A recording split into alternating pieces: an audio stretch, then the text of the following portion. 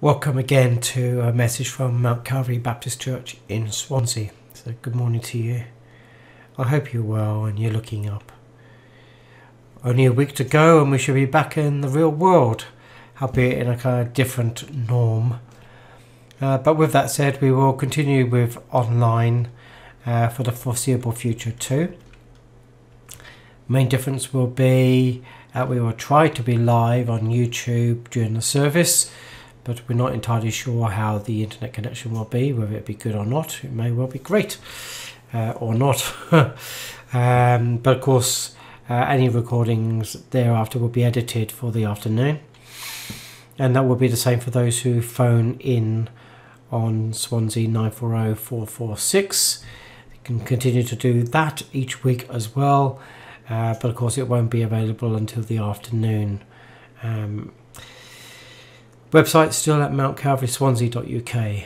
And so I want to apologise for those who wanted to try to join me for the devotionals during the week.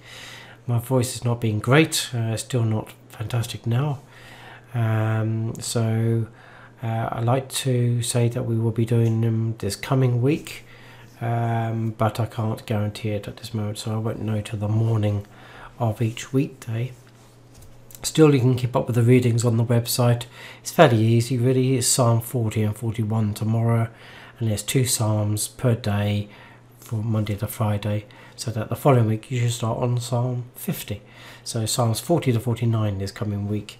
So I'll let you decide how fast or how slow you want to go through them. So now today I want to take a step back to a passage which I think is one of the most central to the church. And whilst we are travelling through the Acts of the Apostles and we have already reached chapter 5, I want to go back to a foundational statement that is found in Acts chapter 2, specifically verses 42 to 47, and even more specific than that, verse 42. So let me read those few verses. And they devoted themselves to the apostles' teaching and the fellowship, to the breaking of bread and the prayers. And awe came upon every soul, and many wonders and signs were done through the apostles. And all who believed were together, and had all things in common. And they were selling their possessions and belongings, and distributing the proceeds to all, as any had need. And day by day, attending the temple together, and breaking bread in their homes, they received their food with glad and generous hearts, praising God and having favour with all the people. And the Lord added to their number, day by day, those who were being saved. If what is here in these few verses were truly taken to heart, then perhaps we would see growth again. The numbers are increasing in the church worldwide, but here in the UK and in Europe and in North America they are decreasing. In fact, in Wales, where I am right now, 2 or 3 fellowships are closing every week for the last time, and perhaps even more will fold as a result of the pandemic. In fact, the latest estimate from Barna is that 20% of churches will close directly as a result of this virus, of this COVID. But what is the real cause of the closures? It's not really the virus, is it? So does it have something to do with what is contained within these verses? Well, I think it does. There are many, many churches like this one throughout the land, and unless the Lord adds to the numbers here, we could find ourselves also in the same predicament in the not so distant future. And there are many books about how to keep churches open or to see church growth, as if there is some sort of formula. But these formulas are the same kind of things which are written for diets, and sometimes they have a short-term effect. I'm a good illustration of that. I lost 3 stone plus on a diet and then put 4 or 5 stone back on. But if you don't get the basics right, you cannot possibly achieve long-lasting change. And today's passage is a formula, and it is a well-worn and trodden one at that. These verses are only helpful, though, if we put them into practice. And it's here in verse 42 that 4 things are mentioned. So there's the apostles' doctrine, there is fellowship, breaking of bread, and prayer. Now, when I say that many are closing, there are those who do put these 4 things into practice, but because they are so few in number already, and because the rest of the wider church is following some big shot from here or there, they are depleting the local church. When I was preaching in the Welsh Valleys or among the various fellowships there, a lot of those who were from those places, they were going down to see the big names, those who they thought had it, you know. And instead, these local fellowships, they were diminished. And indeed, by being taught by some of these big names, it diminishes the Christian life. They are not truly being built up upon the Word of God. They keep undermining the scriptures. They say, well, give to them and God will bless you. Well, in the last week or so, Kenneth Copeland has been dropped from TBN, a so-called God channel, and we all go, hooray! Because it's about time that such a heretic was shown the door. And he's lost favour, particularly during this COVID crisis, trying to cast out COVID and say it's the end. And, well, in fact, it had only just started at that point. But who have they got to replace him? Instead of someone equally shallow, equally an heretic in Stephen Furtick of Elevation Church. That's no improvement. And I say again, I don't recommend watching God channels because they are populated with people who are false teachers spreading false doctrine. And it's very hard to know who truly are the good ones. Even those who people say to me, oh, they're good, you know, but when I check them out, they're quite a mixed bag. Well, the first thing that is listed in Acts 2:42 is doctrine, and it's really, really, really important, and it has always been dear to my heart. And we only need to read the history of the church to find that this one, above all others, is the one that's targeted by the devil. All the others are targeted by the devil, but this is the thing that really undermines the church. Heresy. That's what it's called. Anything that's contrary to what is called orthodoxy. And it must be tackled head on. And false teachers must be called out by name. You know, there's a difference between false teachers and those who have fallen into sin. I think that very often the church wants to call people out. Look at that leader, he's fallen in sin. I'm not particularly in favour of that, to be honest. Yeah, we're all failures. We all can fall, but when it comes to false teaching, that you really have a responsibility there to get things right, and that's why it says that those who teach will receive the harsher judgment, and of course that is also upon me. How did the early believers get their doctrine?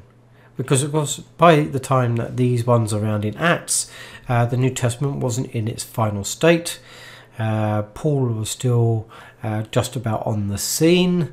And it wouldn't be for some time to come before it was all going to be ready. And including the Old Testament, which was still just about in its final state at that point. So how did they learn? They learned it verbally. Paul says to Timothy, what you have heard from me in the presence of many witnesses, entrust to faithful men who will also be able to teach others also. So then those who were hearers were to teach others, and they were to be hearers who were to teach others, and so on. You see, that's how the faith is. Today in the church there seems to be little appetite for doctrine. I've said before that sermons used to be between 1 and 2 hours long. In some old Baptist churches, you would get 3 sermons from 3 different people equally an hour long. So that's a 3-hour service just to listen. And of course, I think I would like to preach if my voice was up to it for such lengths of time. But we struggle through ones which are 20-25 minutes long. What will we make of Paul's preaching that went on all night? Fall out of the window asleep? As indeed that young man did. That's what we would do. We'd fall out the window. Funny enough, Spurgeon, who is considered one of the greatest preachers of all time, also complained that people only seem to be interested in hearing a 30-minute sermon these days. That was 130 years ago. There are thriving churches where the preachers are preaching for 40 minutes plus. Of course, how long a sermon is doesn't mean anything. Of course, it's the content, isn't it? But it's the fact that people are staying to hear proves that people need to hear the Word of God. And we are in such a privileged generation. We have the Bible in our own language. We are also literate. We can read for ourselves what God's Word says. But so few Christians really do. Which is why I always keep pressing these reading plans I do. I did a 3-year one, didn't I? And now we're in the Psalms. And we're going to continue on, and maybe, God willing, next year we will continue on through the rest of the scriptures again. What Luke wrote in his Gospel, so that his patron, Theophilus, would gain an understanding, and we in turn will gain understanding. So hear what he has to say in Luke 1:1-4. Inasmuch as many have undertaken to compile a narrative of the things that have been accomplished among us, just as those who from the beginning were eyewitnesses and ministers of the word have delivered them to us, it seemed good to me also, having followed all things closely for some time past, to write an orderly account for you, most excellent Theophilus, that you may have certainty concerning the things that you have been taught. So doctrine, according to Luke, is something that you set forth in order, and is a declaration of those things most surely believed among us, and are instructed, so that we may be certain of what we know and understand and believe. So how did people in the past... Oh, by the way, that word instructed there is the word where we get the word catechism from. So that leads to the question, how did people in the past learn doctrine? Well, there were a number of ways. People when they became Christians, they would be baptized, and rightly so. But first, you would be indoctrinated. That's a word we hate today, isn't it? But lessons used to be given in a question and answer format. That is what we call a catechism. And when they were together, someone would read aloud portions of the scripture. Of course, in later years, that became known as lectionaries. These are still used in mainstream churches. It reads a portion of scripture from the Psalms, from part of the Old Testament, part of the Gospel, part of the New Testament. And in that way, they would hear vast portions of the scripture. Of course, lectionaries are only so good so far because they do miss out quite a bit of the scriptures. Not all the scriptures are in the lectionaries. And understandably, really, because they're a 3-year rotation. And they're not reading it all out on Sundays. Well, remember, it's only in recent times that the general public could read. And before, it was just the monks, the priests, those who could afford to be highly educated. But always people can hear and memorize. That's what they used to do. And Jesus said, let those who have ears to hear, let them hear. And then people also learn doctrine through the sermons. And each generation of people who become Christians are to obey Jesus' command to make disciples and teach. That's that word, doctrine. To indoctrinize to everything that he instructed. And it also gives us a foundation. It helps us to deal with the onslaught of the enemy. Paul said that in the last times people will not endure sound doctrine, and that to me seems very obvious today. And what does that mean? We must be in the last days, right? There's another prophecy coming to pass. But doctrine is needed to give us a right understanding. Of course, doctrine can divide, and that's often been used as an excuse not to do doctrine or to go for the lowest common denominator, the simplest of all statements that all Christians should believe. But the problem with that is that God's word makes doctrine especially important. It is mentioned over 220 times in the New Testament. So doctrine, it comes from God. This is something that He requires. And division happens when we fight with what God is saying. Another thing that can be said is that we can be more right about doctrine than being right in our attitudes. Of course, that is absolutely true. That's true of everything, isn't it? The claim then is that being right in our attitude is more important. Well, that's actually false. We have to be right in our doctrine with a right attitude. A right attitude with a wrong doctrine is just as wrong as a wrong attitude with a right doctrine. Our attitude is rightly adjusted with right doctrine if we allow it. Right living should align. The early church, they thought doctrine was very important. And what does it say here? They continued steadfastly. I think that's what the NIV says. They were resolute, unwavering, constant, loyal, faithful. And as in the reading today, they were devoted to it. Devoted. They continually devoted themselves to doctrine.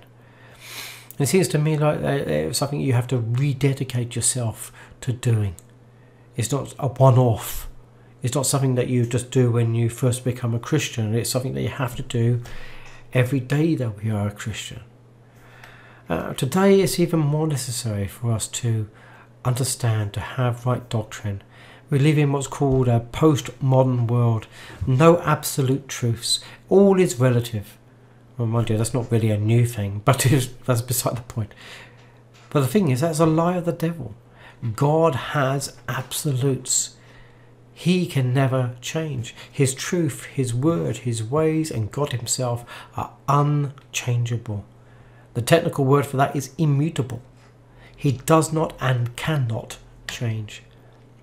We need to know who we believe, and what we believe, and why we believe. Because we are shaped by whom we believe, and what we believe, and why we believe.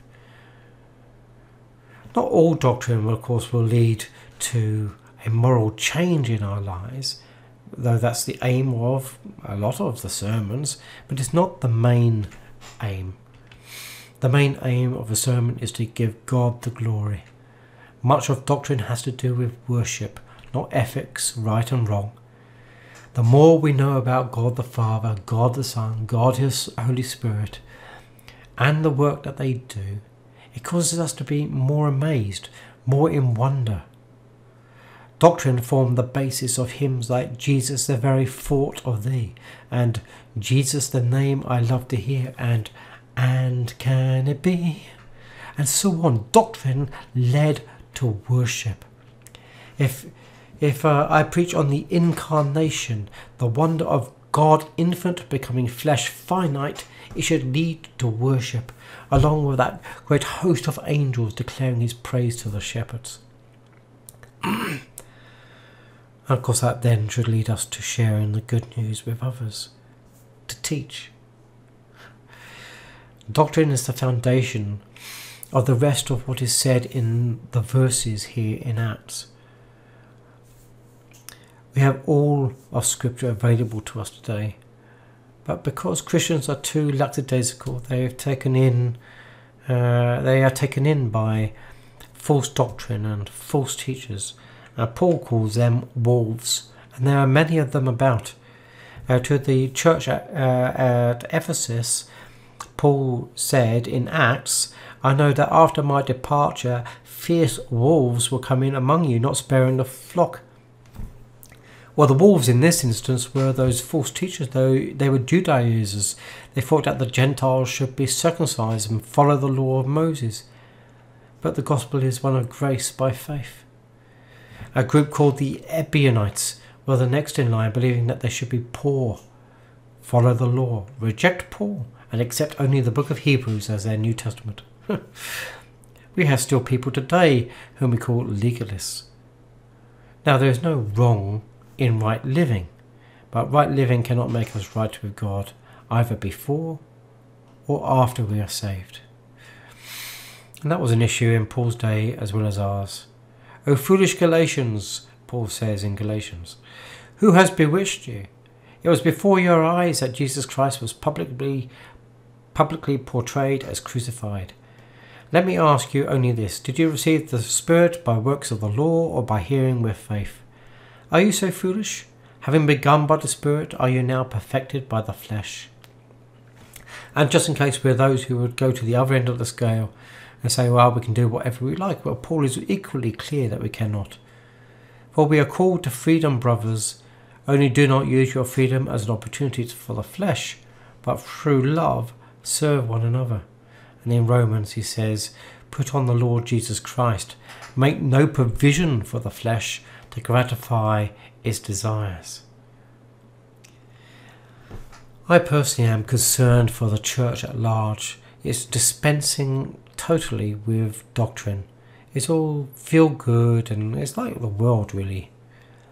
Tozer in his day said this, it is now common practice in most evangelical churches to offer the people, especially young people, a maximum of entertainment and a minimum of serious instruction. One can only conclude that God's professed children are bored with him, for they must be wooed to meeting with a stick of striped candy in the form of religious movies, games and refreshments. But doctrine is essential, otherwise we will entertain heresy and we will pass it on to others. Paul says in Ephesians, we should no longer be children, tossed to and fro by the waves and carried about by every wind of doctrine, by human cunning, by craftiness in deceitful schemes.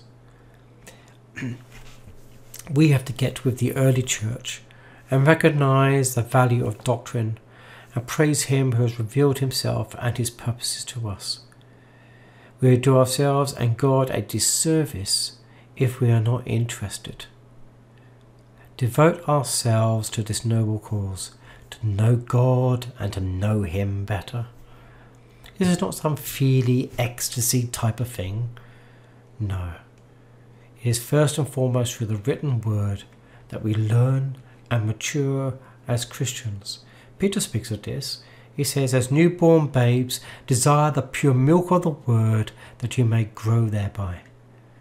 We should have a hunger and a thirst for doctrine that comes through the word of God. If we do not, then we need to ask God who will liberally answer us. And then let us devote ourselves to it. And when we come together next week at the service in the church or online, we shall then talk about something else that we should be equally devoted to. Amen. Let's pray. Lord, your word is really, really important, and you've given it to us because, Lord, you want us to know about you, to understand you, to know who you are and what your purposes are, the plan of salvation, the fact that you want to be with your people, all of these wonderful things where, Lord, we can learn how great thou art, Lord, and we just want to bless you and thank you. Who is there like you? Thank you for loving us, that you sent your Son, Jesus Christ, into the world to save us sinners by dying on the cross, by rising to new life, by ascending to the right hand of the throne. And one day, Lord, you'll be coming to take us home with you again. In the meantime, you have left us your Holy Spirit to work in us, Lord, to witness to you, and Lord, to teach others those wonderful truths that we have also learned. Help us to learn your word and what you have to say in a deeper way, that we may know you better for this day and forwards. In Jesus' name, amen.